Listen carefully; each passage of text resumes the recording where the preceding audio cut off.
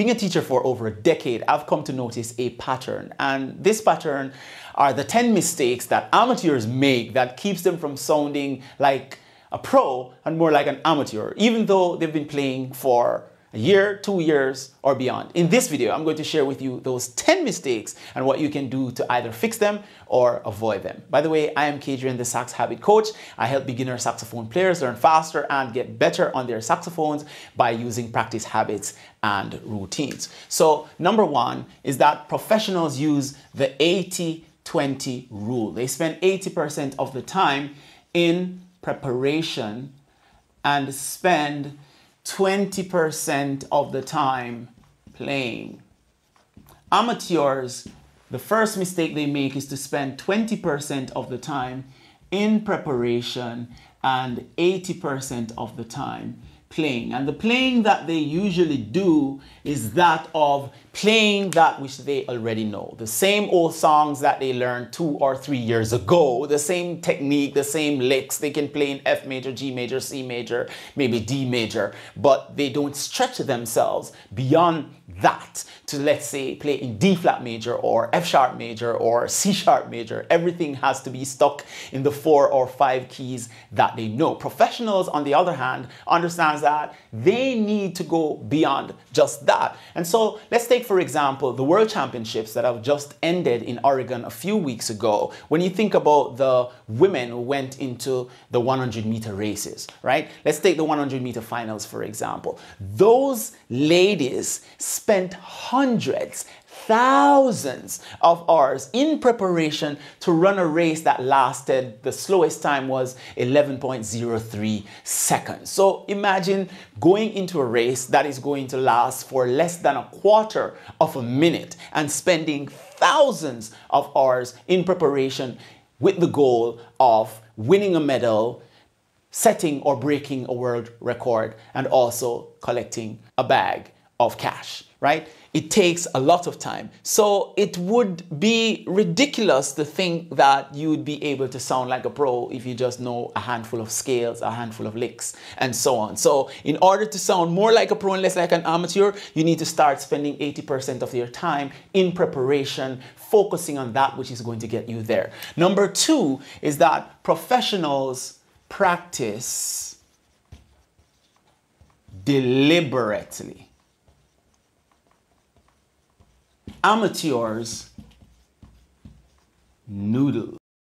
Okay? They go into the practice room, the amateurs, and what they do? They noodle. They spend an hour, 2 hours, 3 hours noodling away. The professional understands that he needs a specific outcome and a specific result, and therefore he has to be focused. What is it? A scale? What is it? A chord? What is it? A lick? What is it? A pattern? It needs to be focused. While the amateur goes in there, he doesn't have an idea, so he spends all his time noodling, and therefore what happens? He gets better at noodling, and so he becomes a good noodler, less of an improviser and less of a musician. So in order to get better and to sound less like an amateur and more like a pro, you need to stop noodling and be more deliberate when you go into the practice room.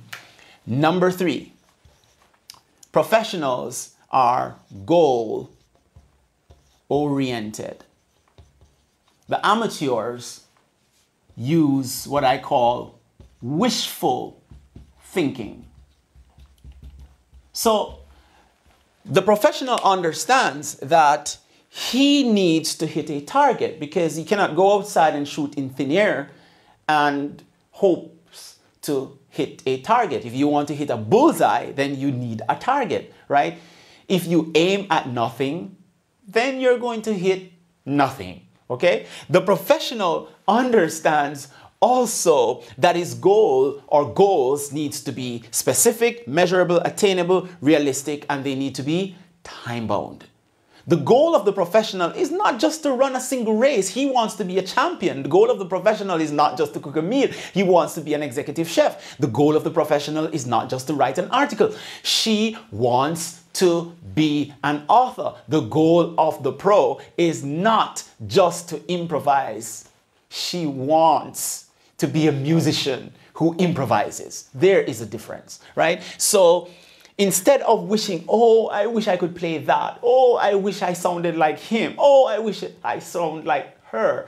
You take the time instead of being wishful about it, and you set some goals. Okay? Now, number 4 is that professionals are planners. Okay?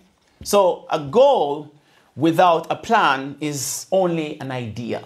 So you need a plan to fulfill the goal. What amateurs do, they wing it. Okay? They wing it. So they plan it. So let me write this a little different. Okay? Amateurs wing it, professionals plan it. Okay? So they're planners and they're wingers. Yes? So when they go into the practice room, they don't practice deliberately, they noodle. They don't have any goal, they wish they could do it. And then they always end up winging it. Okay? So you have to plan it. How are you going to get from point A to point B? How am I going to be able to play this particular technique in 2 days, in 1 week, and so on? And so several years ago, one of my late friends, God bless his soul, we were going to take a trip to go to Myrtle Beach in South Carolina. And so we made a plan where we would stay, how long we would stay, and then on the table we decided that we could fly or we could drive. Now, I was in my early 20s and I loved driving, and therefore we decided that we would drive because I wanted the experience of driving across several states. And so he got the car serviced and gassed up, and then we made our plans. We had a road map, we had a GPS, we printed out the route, we gave ourselves basically 0% chance of getting lost, right? And so we had 2 boxes of ice in the car as well. One that had liquids and fruits, and one that had home-cooked meals that we were taking along with us on the journey. Now, the journey was 685 miles from New York to Myrtle Beach in South Carolina, and that would take us 13 hours. And so we decided that we didn't want to drive much in the night. Hence, we left at 6 a.m. in the morning. We also decided that we would take turns at the wheel. And so every 3 hours or so, we would switch seats, and I would drive and then he would drive and so on. And we would take breaks at the rest stops and so on. So we had a plan of where we were leaving from, where we were going, and how the trip was going to go, how it was going to happen. So you have to have a plan. So instead of winging it, because if you have no plan, you will just end up somewhere. We didn't want to just end up somewhere. We wanted to be at Myrtle Beach. Okay? So we had to have a plan. Number 5. Professionals uses a practice log. Because a goal that is not written, again, is just an idea. Amateurs keep it all in their heads. Okay? So the goal of the professional is not just to check the boxes. He needs to measure and he needs to track what he's doing, because you cannot measure what you can't track. So yesterday you practiced and you could have played this particular technique at 100 BPM. You need to be able to refer back to that. But the amateur keeps it all in his head, and then he doesn't have any practice routine. He doesn't have a practice log. And so he takes up his horn maybe once per week. And each time he goes back to the practice room, he's thinking, oh, what was I working on again? How fast could I play this? If you had a practice log, you could just flip back through the pages and you could see where you were at, and then you could move forward from there. And then you can do this in a simple notebook or buy a planner online. These things are very cheap, okay? So the professional keeps a practice log. So in order to really achieve your goal and to start sounding more like a pro and less like an amateur, you need to start taking stock and keeping track of where you were, where you are, and where you're headed.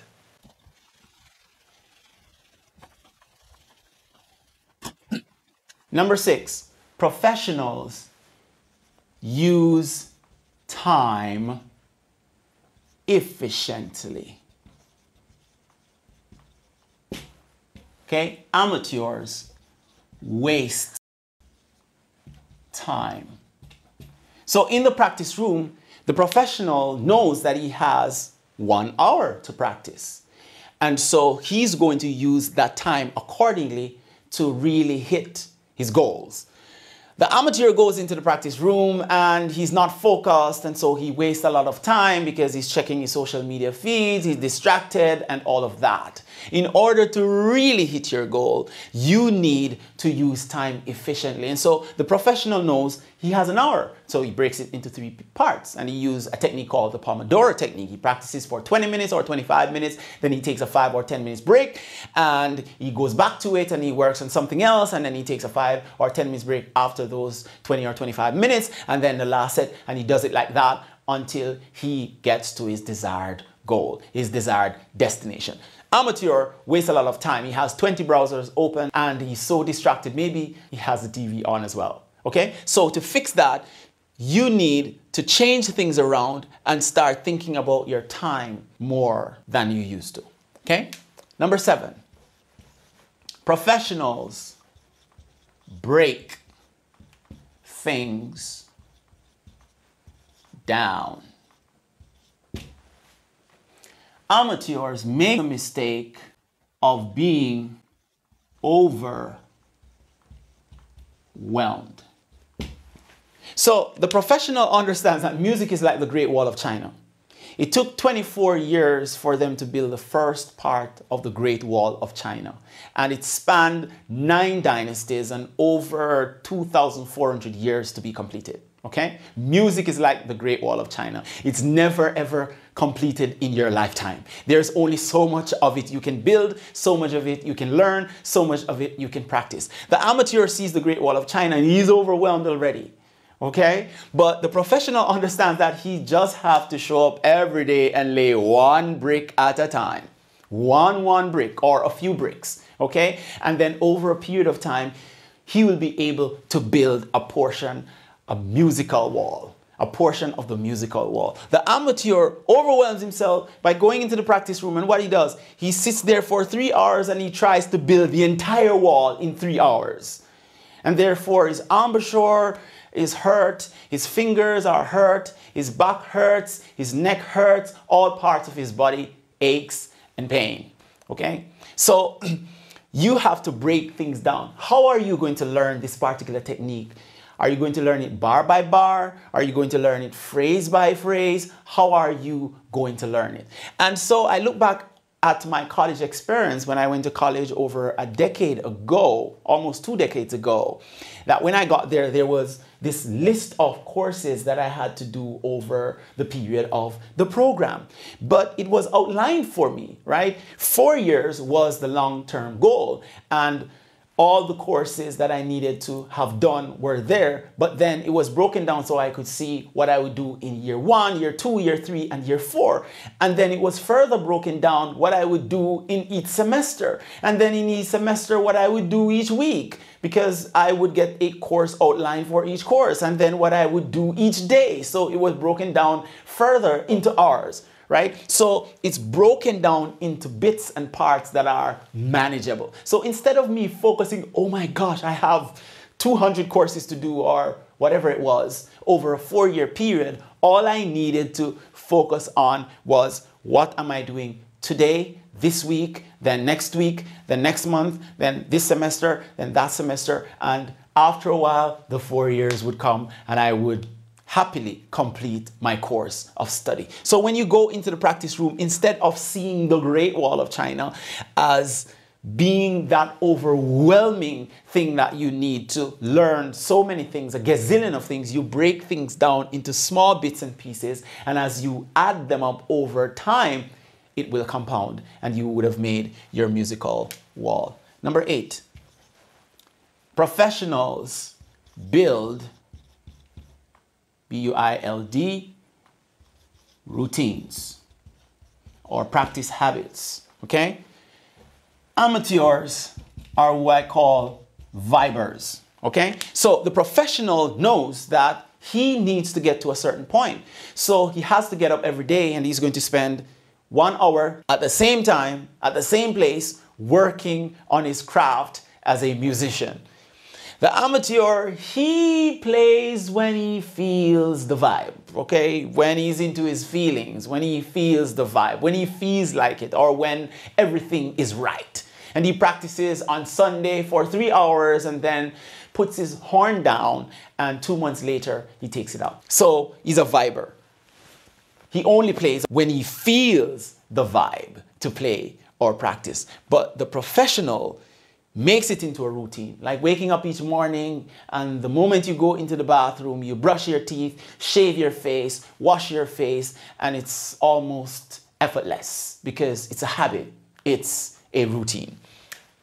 So you fix that by making a plan of action, turn it into a habit, by turning up every day at the same time for the same amount of time, and you practice on your horn. Number 9, professionals rinse and repeat. Amateurs, I call them 3-timers. So the professional knows that in order for something to stick, he has to repeat it 100 times, maybe 1,000 times, okay? The late Kobe Bryant, I was watching an interview once, and he said that he would wake up at 4 in the morning and he would go on the basketball court and he would not leave until he would have made 1,000 shots that landed in the hoop. Because he wanted to train his brain so that when he was under pressure, it was an automatic response. 3-timers, it's like the saying, right? Last in, first out. So if you learned something yesterday and you only practiced it 3 times, you can bet your best bet tomorrow you will not necessarily remember it. So in order for your brain to recognize it as being very important, you need to practice it more than 3 times, okay? You need to rinse and repeat it. Practice it over and over and over and over until the idea sticks. So if it's your sound, you need to work on your sound over and over. If it's a technique, you need to work on it over and over and over until you get it. And finally, professionals seek mentorship. Mentorship. Amateurs think they know it all. Okay, so the professional understands that he can only see as far as the tip of his fingers, but the mentor has some experience and some knowledge that he doesn't have, and he wants to know what the mentor knows so that he, the professional, can grow. Right? The amateur thinks he knows it all, or thinks he can know it all by himself, and therefore what he could have learned in 3 months from a mentor, he takes 3 or 5 years learning it on his own. Get the point? So if you really want to take your sound, if you want to take your playing to another level, then stop thinking that you know it all and seek mentorship. Now, I do hope that you found the information that I shared here transformative. Do remember to give us a like. Do remember, give us a like and subscribe to this channel. It helps. Thank you very much. And as always, Saxophone, push, play until something happens. Peace.